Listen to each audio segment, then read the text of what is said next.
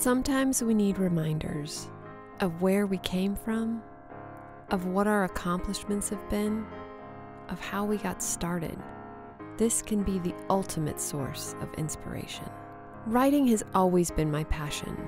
The thrill of knowing that what you're doing is exactly what you were meant to do. There's nothing like that feeling. So this is where Marni and I would write. We would come out here. We're not even beach people, that's the funny part. We don't even like the beach.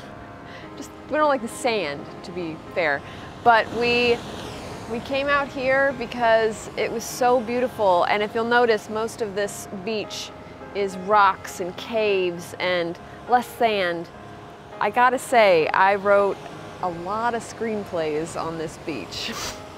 Sometimes the path isn't a straight one, but that's what makes the journey so interesting and ultimately leads to experiences you end up using in your writing.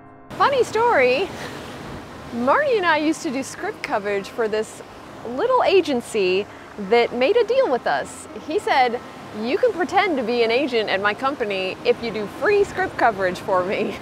So we did it, and Marni would call up, I can't remember what name she used, but she made up some name and said that she was with this agency.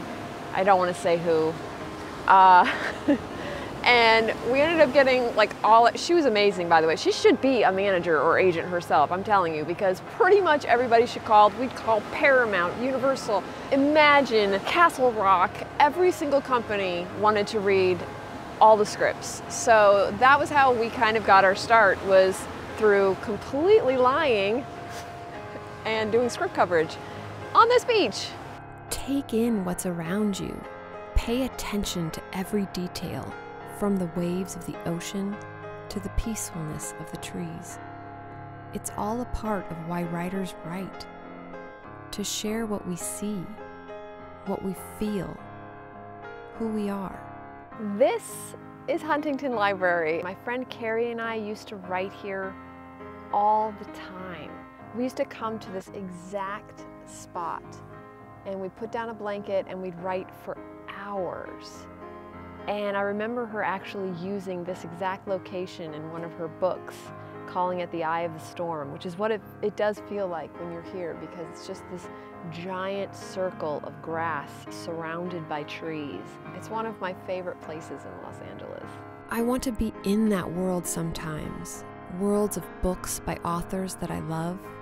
It's why I started writing, to create my own universes and characters that feel as real to me as if they truly exist. It's why I used to write at Disneyland with my friend Brittany, complete immersion into Disneyverse. And to sit and watch all the happy people around me experiencing the same love for storytelling always gave me inspiration. And sometimes you just find inspiration in a cup of coffee with friends. So this is the Atwater Village Starbucks, and I wrote Riser here entirely. I wrote it with my friend Corey and my friend Carrie. It was really nice because Carrie and I were neighbors back then, and what's funny is Carrie actually looks a lot like the singer Alanis Morissette, and so they knew us so well in here because we came in every single day that instead of putting Carrie on the mug, they'd always put Alanis.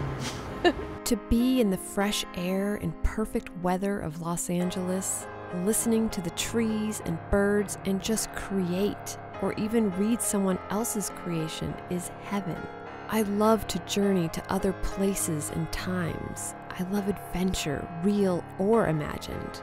And this is where Marni and I would come to write screenplays at the Griffith Observatory up the trail to this little Berlin forest, as they call it. And we would sit on the bench over there and we would look up at the Hollywood sign and it would just give us inspiration. Enjoy each moment as it comes. This very moment. This very life. Do what you're passionate about and never settle for anything less. Life's too short not to.